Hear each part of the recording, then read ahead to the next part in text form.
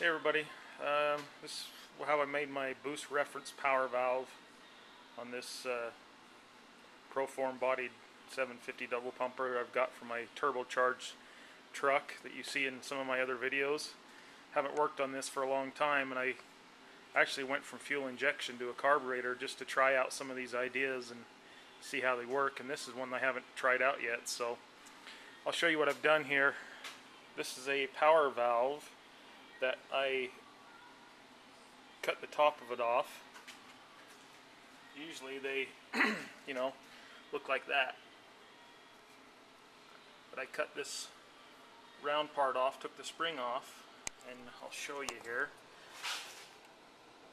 You can see that opens and lets fuel through. The way I'm going to set it up, it's going to have a spring on this side that keeps it closed. On this side, I'm going to have boost that will open it against this spring, and this is the spring that I've made for it. I just found it out in one of my spring collections. It might be kind of stiff, but this is the power valve that I'm going to go with, and I'll show you the modification I did with the metering block. That spring and the power valve push against this plate right here. See the power valve on the back side screws in here. I'll actually do that now. Make sure the spring's on there.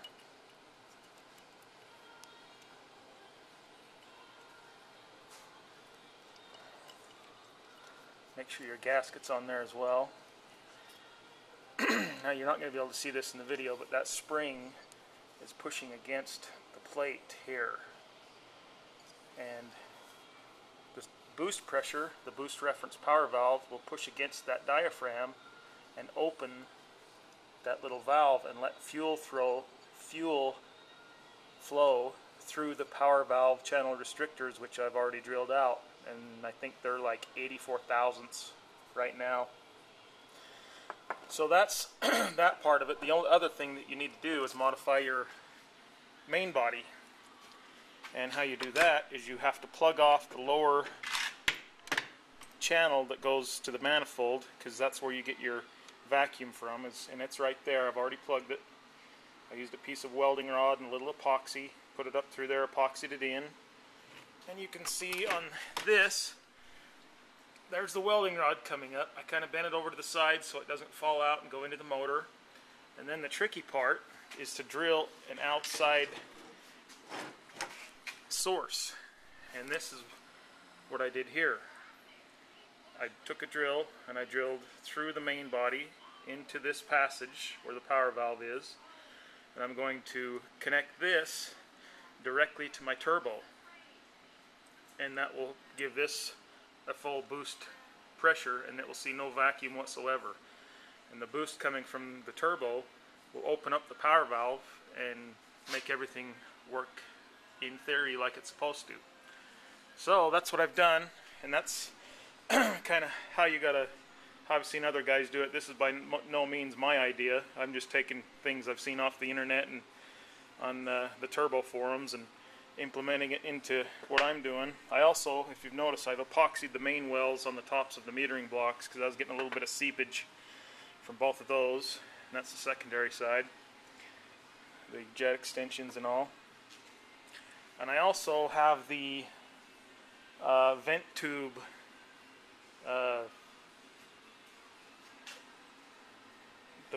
deals that go through your carb hat.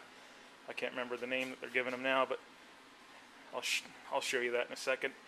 Rubber hose goes up like this, goes into the top of the main hat, and it kind of pressurizes the float bowls, and that works really well. I've tried that in the past, and I've actually dropped a lot of jet sizes. I'm running 69s in the front and 65s in the rear, and that's along with my power valve channel restrictors. And I'll show you that now. Okay, here's the carb hat I'm using, and you can see the vent tube extensions is what they're called, I believe. And I just took a couple of pieces of fuel line, flared the ends, one for the primary bowl, one for the secondary bowl, and they go to these hoses. You put these hoses onto your vent tubes on the float bowls, and that's what kind of hyper pressurizes your vent or your float bowls, and it works really well.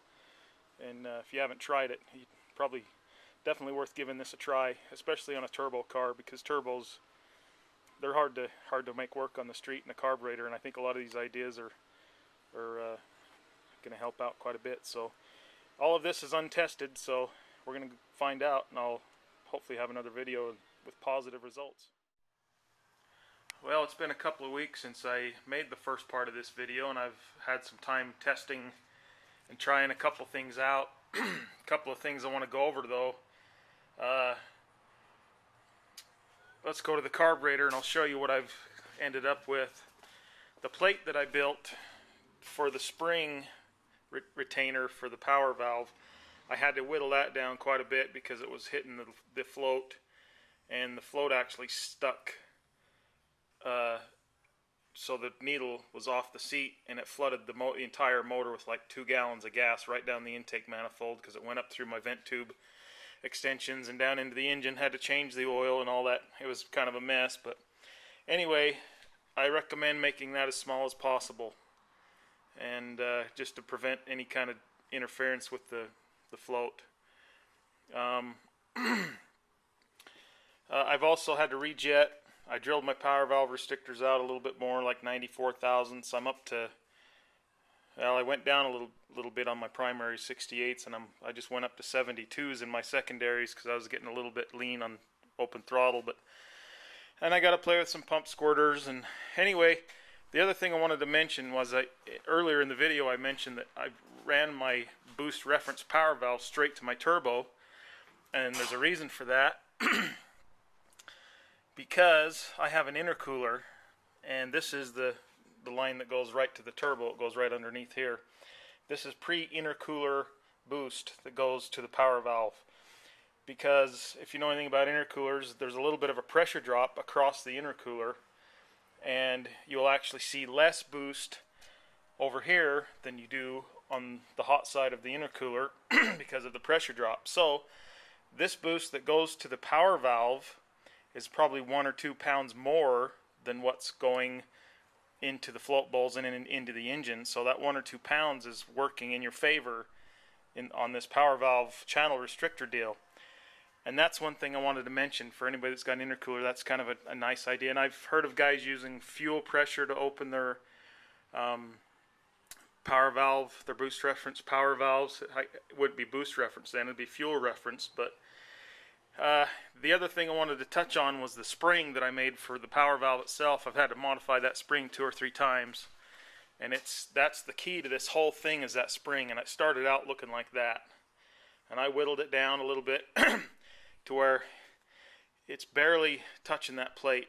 I mean, you don't want very much pressure on this side where the boost is hitting that diaphragm. You want it to have not much pressure. And I have a theory that the pressure inside the fuel bowl, as the engine's running with just normal vacuum, the pressure of the fuel, and possibly with the vent tube extension, there's a little bit of atmosphere, boost pressure, maybe not boost pressure, but a little bit pressure on this side of the power valve, and that helps keep that plunger closed besides the spring.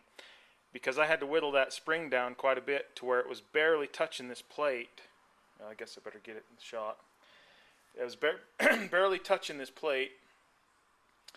So as I go into zero vacuum and start, because you want this to open in a little bit of vacuum so it doesn't sputter and pop and shit. So I had to modify that, and that's the key of this whole thing, is that spring. If you get the right spring, this is going to work great, and so far this has worked exceptionally well. I'm still tuning a little bit here and there, getting the air fuel right in different places, but overall the part throttle cruising and getting into boost with just the primaries, that's usually always the problem with turbos, is the part throttle cruising, and this has really helped that out, if not eliminated it. So hopefully you can understand with all my mumbling and jumbling and my shitty video work. But anyway, I hope this helps somebody out. I never could find a video on this on YouTube, but maybe I just didn't look hard enough. But I'll try to keep everybody posted and see what happens with this.